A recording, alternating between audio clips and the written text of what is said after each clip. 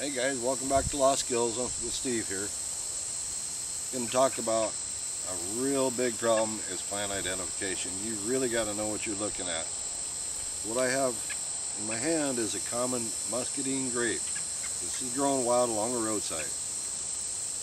Just a few yards away is Virginia creeper.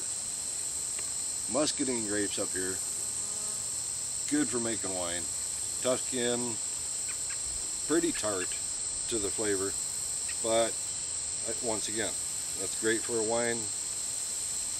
This little guy, Virginia creeper, notice we have 5 leaves connected to a central stem. And the stalk is red. Berries are very similar size and shape, and they'll be about the same color too. This one will destroy your liver.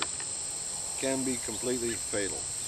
You know, very toxic stuff. So this stuff, bye-bye. But these little guys right here, you just break the stems off.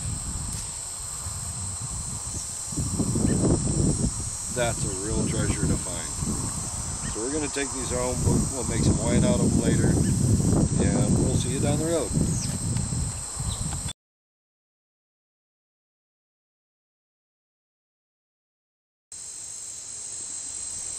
Okay, we're just a few feet down the road from where we picked those muscadines. And this is something I wanted to show you.